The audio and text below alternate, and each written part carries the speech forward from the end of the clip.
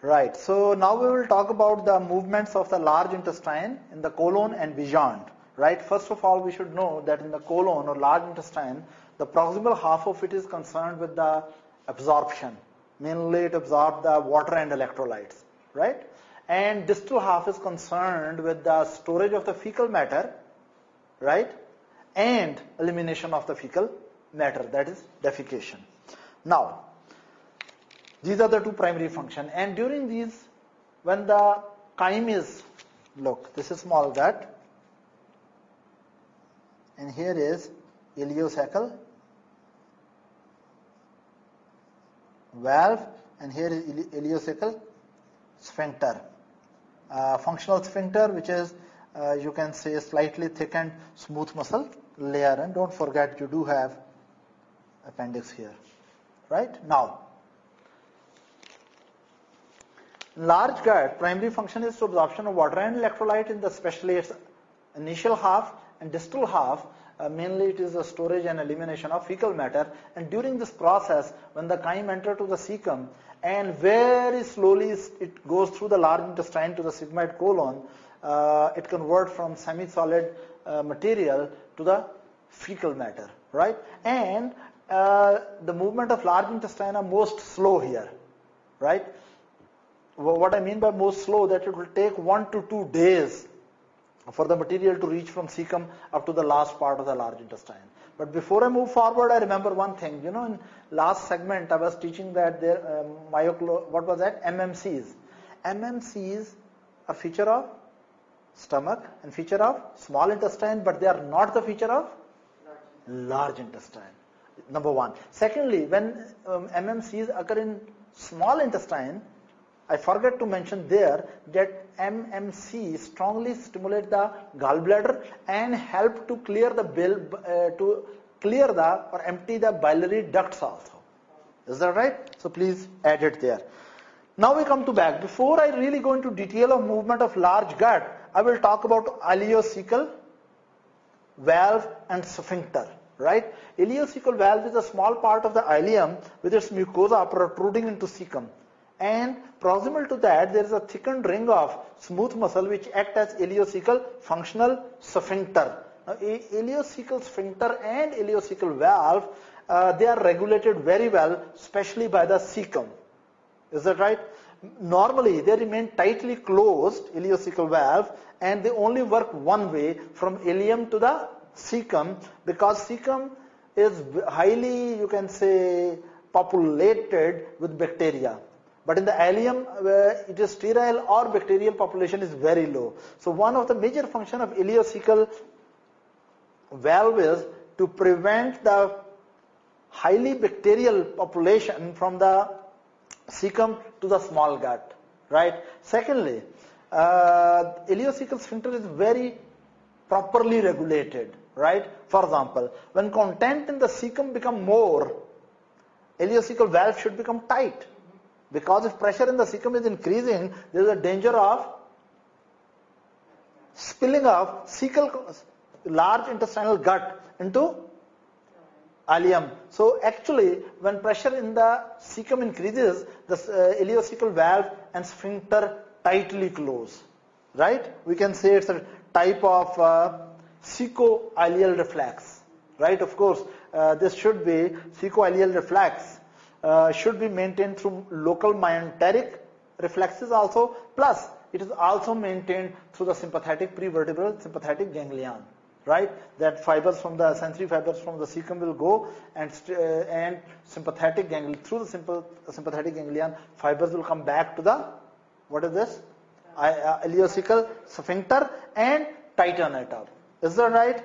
But gastroileal reflex opens it. When you take a decent meal, right, then what happens? There is gastro from stomach to the ileocecal valve, right? So gastroileal reflex, that when you are taking meal and your stomach is stretching, ileum is activated, right? That actually also relaxes this valve so that content of the small gut go to the large gut, and so that small gut can accommodate the incoming chyme from the stomach.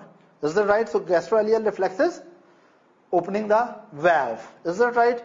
And now we come to large gut after having discussed this. In the large gut, let's talk about the type of movements.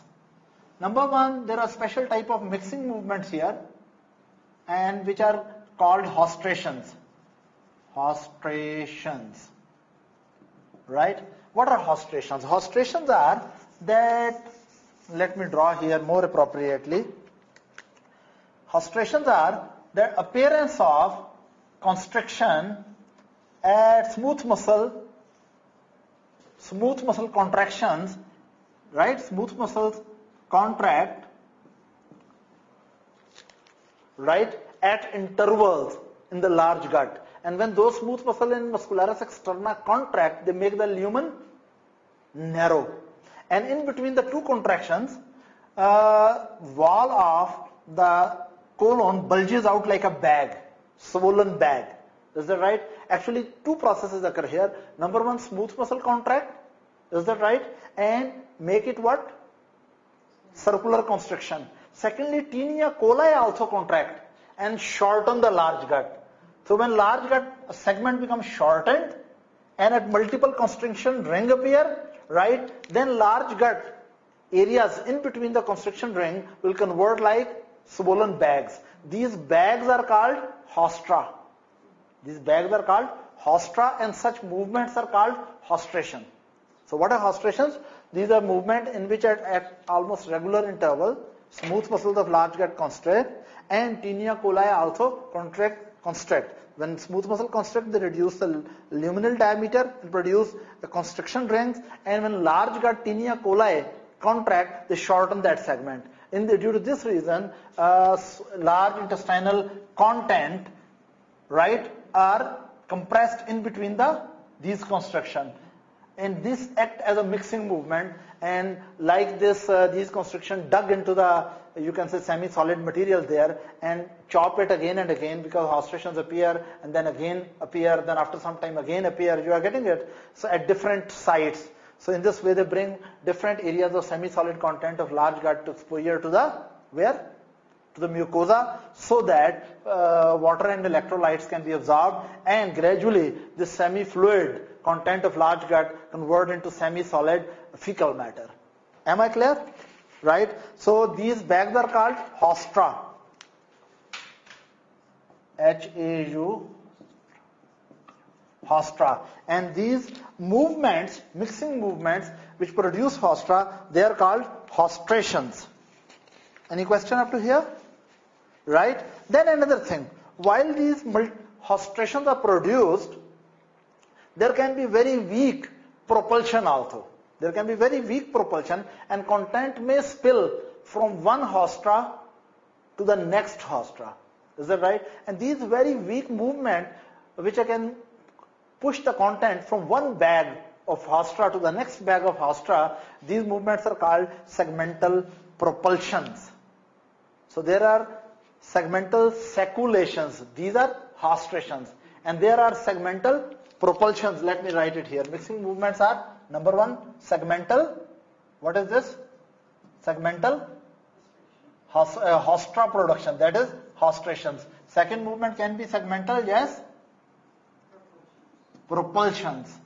These are very weak. They are not very strong, and they just push content from one hostra to the next. Is that right? That is called segmental propulsions, right? Then there can be very important movement. If you forget all of the things, I don't care. But now what I'm going to tell you, you must remember. That is the mass movement. Mass movement actually occurs in different people with different frequency per day, right? Usually in some people, mass movement occur 1 to 3 times in a day, and in other people, mass movement may occur up to 10 times per day. Now, mass movement are very important. What are mass movement, right? Mass movement, let me tell you how a mass movement is produced. A strong constriction ring is produced, let's suppose here. Very strong constriction ring is produced, and this area becomes very narrow, and then distal to it, for about 20 centimeter, hostrations disappear. Hostrations disappear for this segment. And then look, all these hostrations distal to the ring disappear. Suppose this area has become now very narrow due to this very powerful constriction ring. And distal to area, hostration disappear, but look here, all of it like one tube from all side compresses, right? So all of it actually become compressed. And when all of it become compressed, what it will do? The contents which are present in this about 15 to 20 centimeter of the lumen, they will be pushed en mass distally. Again, let me repeat. What are mass movement? Let me put it here. It has nothing to do with mass. Okay, let me explain what is mass movement. Now, in mass movement, different people develop at different frequencies per day, but usually they come after many hours. Most commonly, they appear within 1 hour of breakfast. You know, that is what leads many people to the defecation, right? Within 1 hour of taking breakfast, mass movement may appear 10 to 20 minutes, right? What are mass movement? But they may occur in other times of the day also. What are mass movement? Mass movements are a very strong constriction ring appear in a part of a colon, and then about 20 centimeter distal to that area, hostrations disappear, and all that area contract as one unit and push the content and mass as one mass distally. And then mass movement may appear here and push the content forward. And if multiple mass movement come and lot of contents are pushed into rectum, desire for defecation will be there. Because normally rectum is kept empty. It's a wrong, some students have a wrong concept that rectum is all the time full. No. Usually, most of the day and night, rectum is kept empty. Why? Because contents of residual, you can say, material or the fecal matter is in the second half of the colon. But number one, there's a weak functional thickening of smooth muscle at rectosigmoidal junction. That prevents the overflow of material into rectum. Secondly, there's acute angulation here. That also prevents overfilling of the rectum. So normally, rectum is almost empty. Is that right? But when multiple mass movements are generated, they push the material to the rectum. That produces the desire for defecation. Am I clear? And these mass movements, once they start, usually they persist for 10 to 30 minutes. They keep on reminding that if you need to go for bathroom for defecation, right, or anywhere for the defecation, it depends on your choice. Now we come to another thing, that mass movement can be initiated by gastrocolic reflex.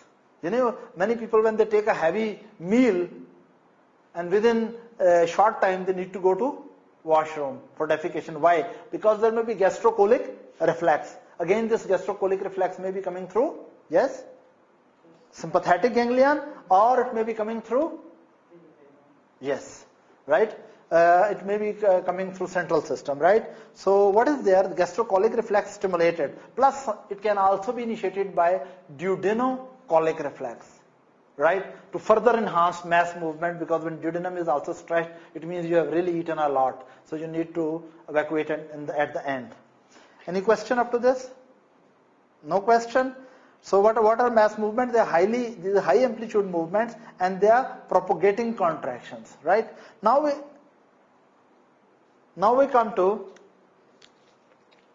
defecation reflex, that how the defecation reflex work. Is that right? So we have talked about the mixing movement in large gut, which are hostrations. We have talked about segmental propulsion, which are very weak propulsive movement. And then we have talked about the mass movement, which are the most important to remember, which occur in the colon and which can push large amount of colon luminal contents and mass distally. And if they push the material up to the rectum, that may initiate the desire for. Now we come to the defecation reflex.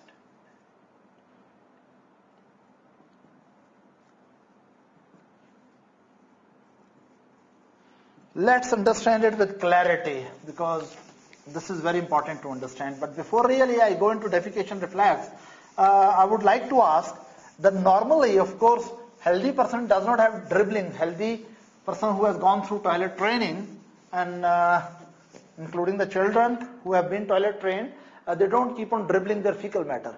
how the dribbling of fecal matter is prevented?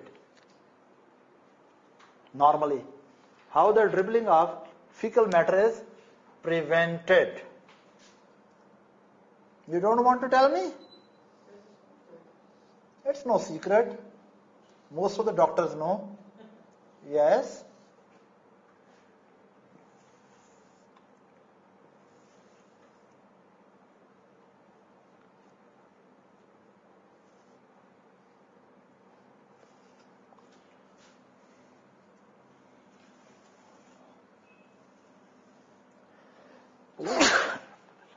Yes. That is simply by the internal and external anal sphincters. Internal anal sphincters is here, right? And this is a ring of smooth muscles. Actually, in the muscularis externa, the smooth muscle layer becomes very thick as it reaches, what is this?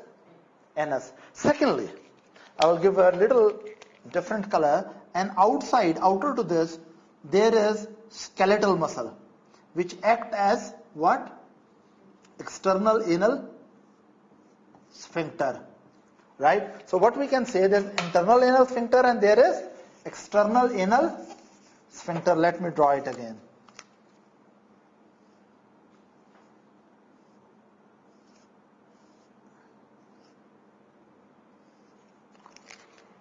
This is internal anal,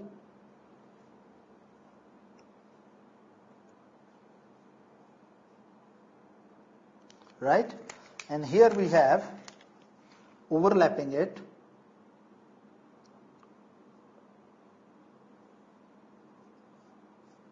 external anal sphincter, right?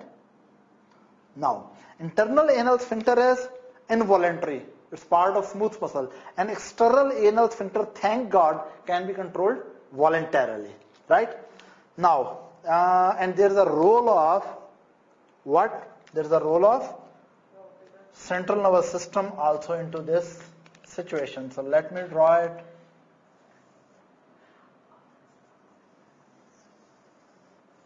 Right. Now, what really happens, how the defecation reflex is initiated.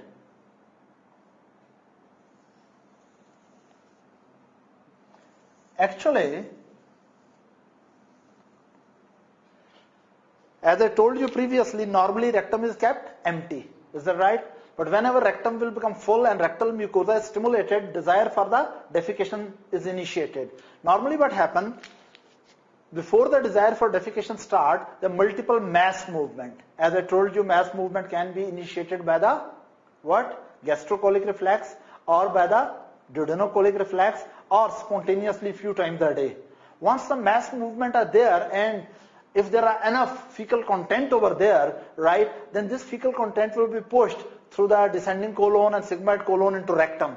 And when rectum receives these contents, when the rectum receive these fecal contents, right, these are the contents which are pushed forward, right? When rectum receives these contents and there is rectal stretching and irritation to rectal mucosa, number one, local reflex, myenteric reflex is stimulated. Is that right? What is that myenteric reflex? Actually, the local sensory system stimulates the ascending pathway, and this ascending myenteric system stimulates all the way up. It stimulates all the way up. And this stimulation creates more mass movement. Is that right?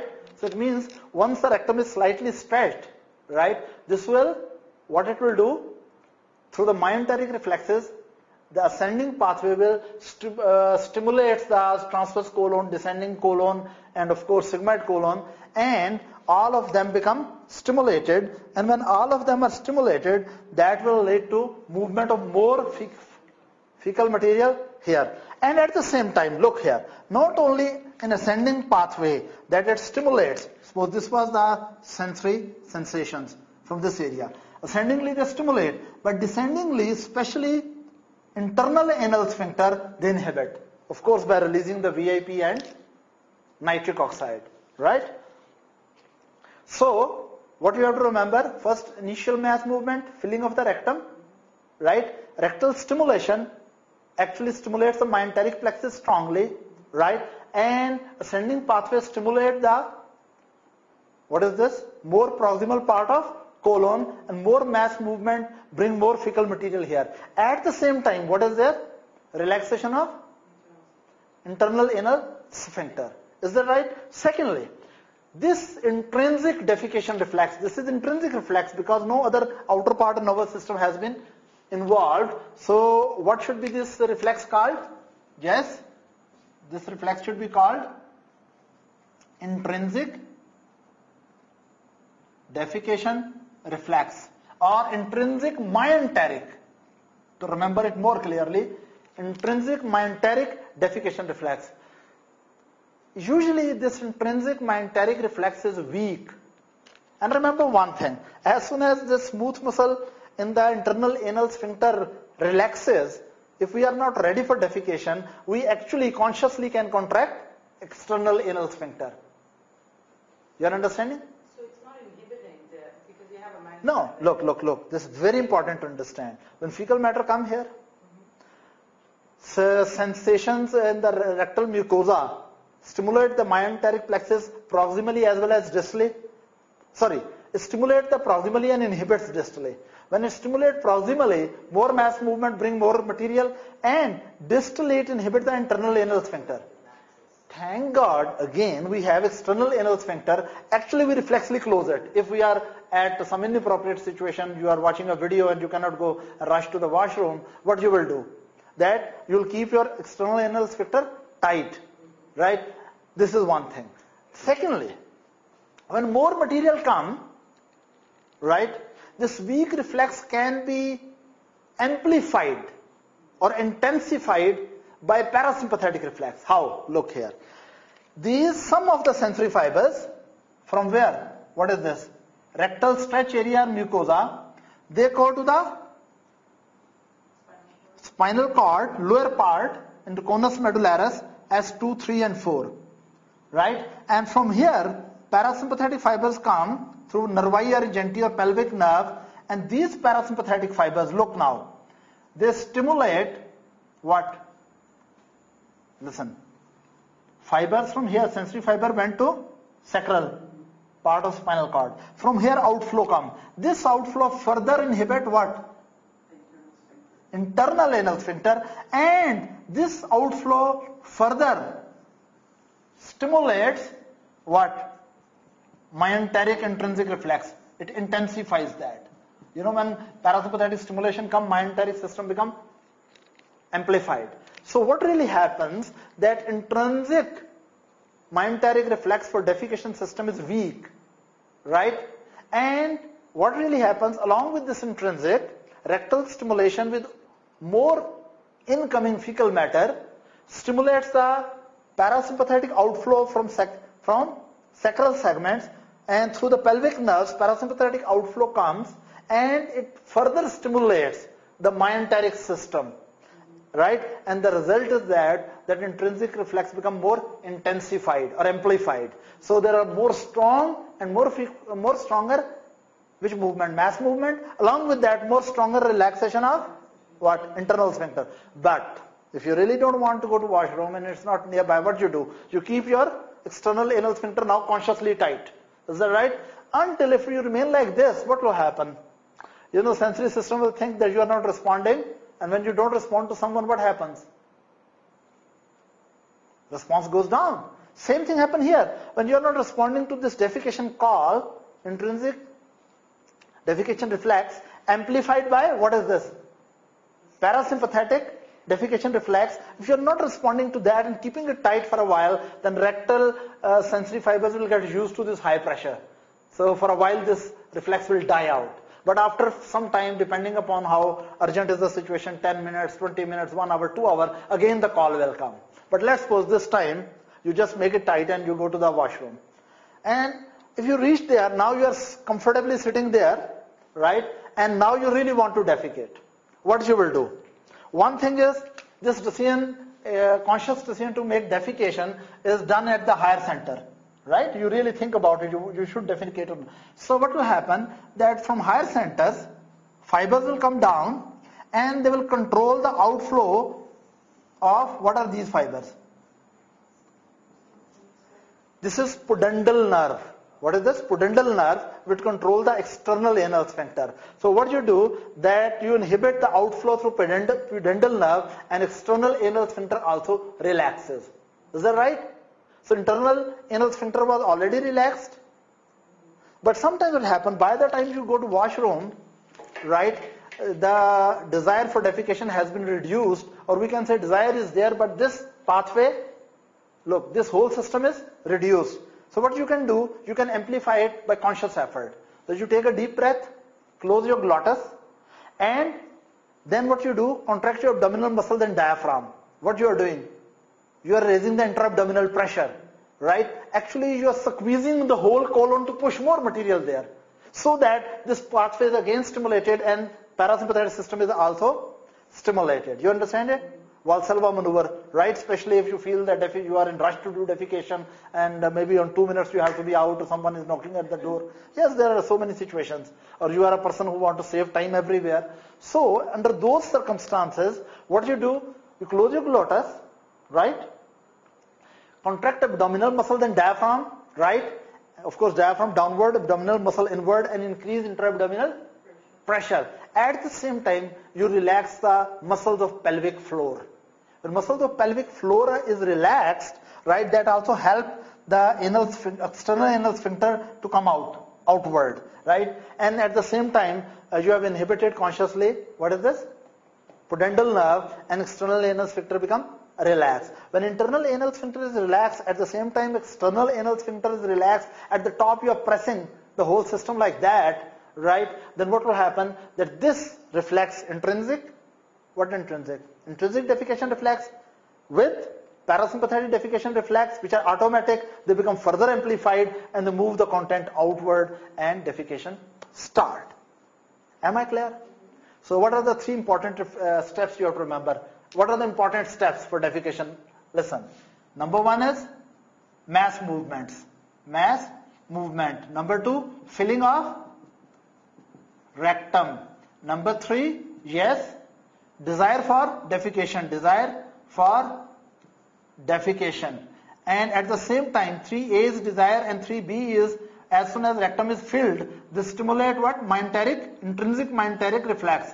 Intrinsic myenteric reflex, right? Which increases the movement and internal anal sphincter relaxes. But if situation is inappropriate, right? If the situation is inappropriate, socially it is not acceptable to defecate whatever you are doing, then what you will do? You will contract external anal sphincter, and gradually that reflex will die out. But if it is you go to washroom and you are comfortable and you decide really to go for defecation, what will you do? The next step should be that you will do the Valsalva maneuver. What is that? That basically you will take a deep breath in. What are the components of this? Take a deep breath in, right? Close the glottis. Then contract abdominal muscles and diaphragm. Raise intra-abdominal pressure, so that colon contents can be pushed forward further, right? Plus relax, what is that? Pelvic floor muscles, right? And once you have initiated the Valsalva maneuver, at the same time you inhibit, what is that? Inhibit external anal sphincter, and defecation should occur hopefully. Is that right? Any question here? There's no question. Now few important things about the disorders of GIT motility, right? Just few words I will talk about these disorders of the GIT motility. Number 1, ileus.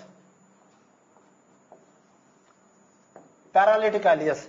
Paralytic ileus is when the whole myenteric plexus in GIT becomes paralyzed. This type of situation is seen after general anesthesia, or it is seen when abdominal surgery and you manually handle the gastrointestinal system, or when there is severe electrolyte imbalance, right?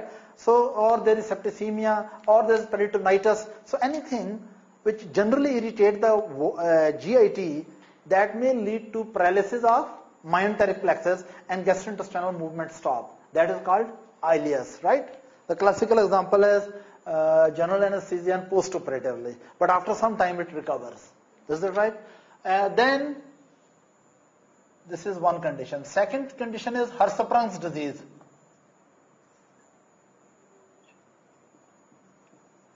In this disease, this is usually congenital condition. What happens? One segment in the large intestine does not have ganglion and neuronal cell bodies. You know that these in myenteric plexus and submucosal plexus, both of them, they get neuronal cell bodies or ganglia from the migration of neural crest cells. Sometimes neural crest cells don't migrate properly, and in some segment of the large intestine, ganglia will not be there. We say that there's a ganglionic segment. And when there's a ganglionic segment, what happens? Let me explain. This is congenital cause of megacolon. But these ganglion can be destroyed by a parasite called Trypanosoma cruzi. That can also destroy these ganglion, and that can produce also similar megacolon type situation. But classically, what happens in these cases, let's suppose this is large gut. Suppose this segment does not have ganglion.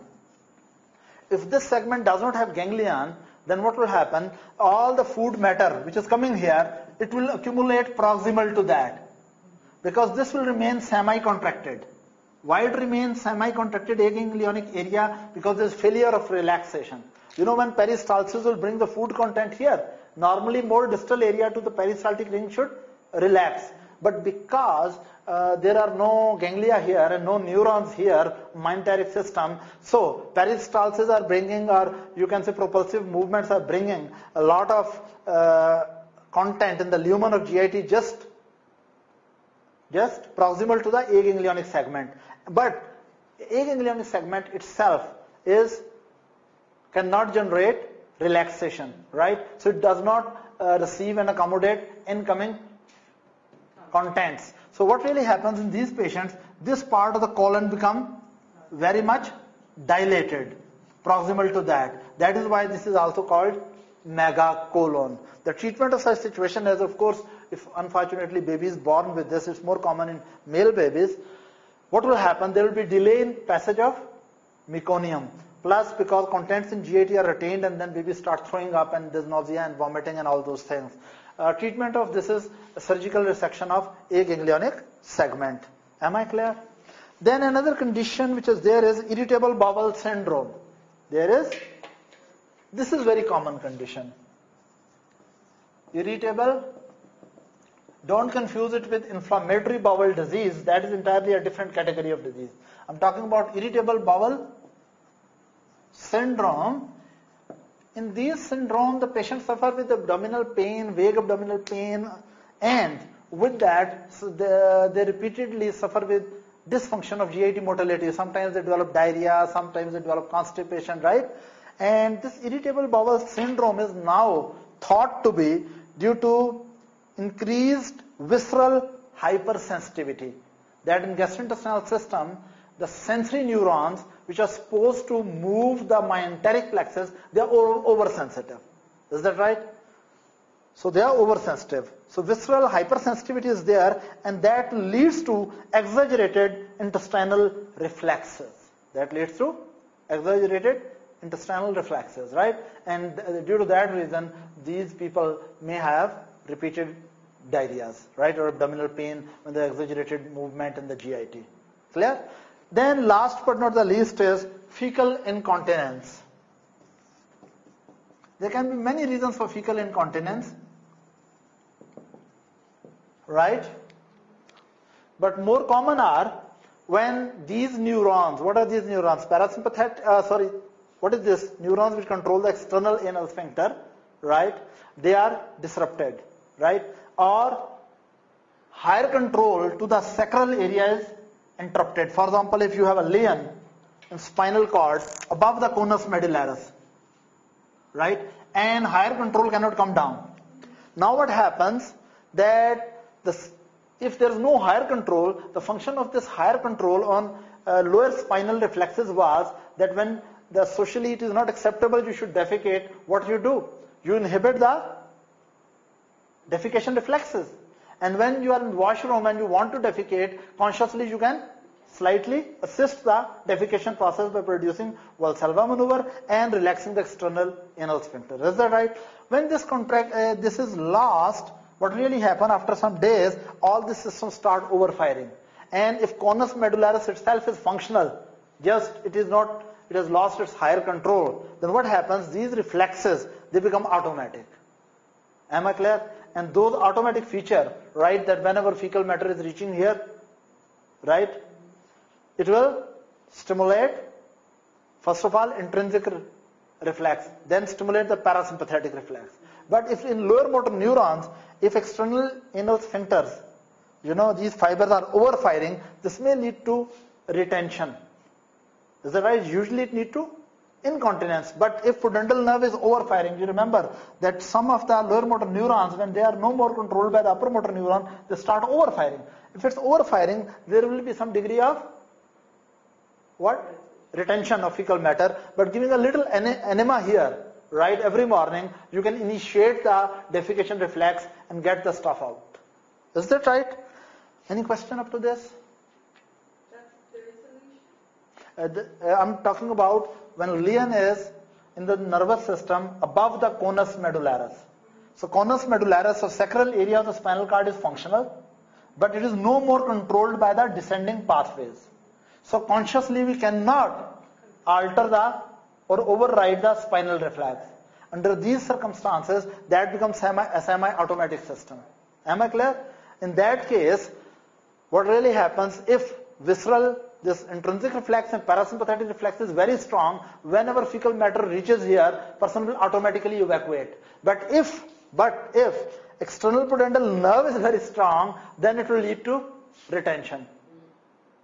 You are getting it? Under those circumstances, we can give enema in the morning. Usually we do to these patients after their food. So what happens? Why after the food? We are taking the help of gastrocolic reflex. Plus, that enema will irritate this area and distend this area, and these reflexes will become powerful enough to override the external anal sphincter and get the stuff out. Is that right? Any question here? Okay, class dismissed.